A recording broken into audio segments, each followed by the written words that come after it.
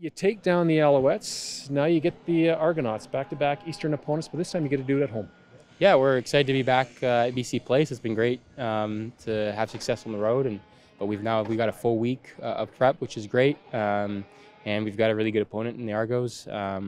Really looking forward to this one. Obviously, game one, weren't able to get it done, but now that we have some time in the season and kind of know who they are as a defense, or a little bit more of who they are going to be. We feel like we're in a pretty good position. We're looking forward to being back at home and playing in front of our fans. Yeah, let's talk about that because, Touchdown Pacific was huge, but it was still kind of a road game, and then you go to Montreal. Now you're going to be able to set up shop here for a little bit. Yeah. Heading down the stretch, I think you couldn't ask for a better situation as a football club. Yeah, we're certainly excited about it. When we're in the Dome, I think really you're able to play your best football and not worry about the elements, so I think that's great. Weather's been great here, so I can't really complain, but you just don't know around the other parts of the country. So the fact also that we have playing at home, we know that we have home field advantage. It's going to be loud for our opponents.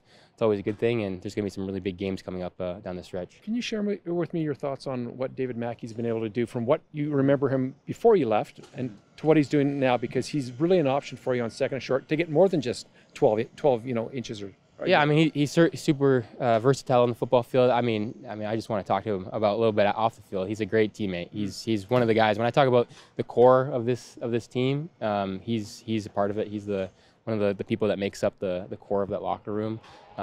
He's obviously been super involved with the PA, but he's just kind of been one of the consistencies over the changes that have happened in the last couple of years with this organization and the good parts about it in this new regime, right? So everyone loves him in the locker room. He's a great leader, super consistent guy, shows up, works. We know he's working hard and always banged up because of what he does on the football field, but he always comes to work ready to go, and he's just a great guy to be around. So Rick and Jordan both spoke about his football IQ, just how smart he is. What's he like in the huddle, and is there a little bit of a shimmer in his eyes or light in his eyes when he knows his play is being called? Yeah, he knows. We ask him to do a lot on offense, and so he wears a lot of different hats, and definitely a guy that you can put at different spots, and he's going to be fine. Even when he is banged up, he's missing practices. He's going to be fine and during the game, and he's going to be ready to go. And that's really comforting as a quarterback play caller to be able to say, that guy's not going to mess it up, and we can do a ton of things with him. So the combination of him and Katoy is just, I think they're really valuable and really sets us apart from the rest of the league. So how much of a force is he when he gets the ball in his hands? Because he is a load.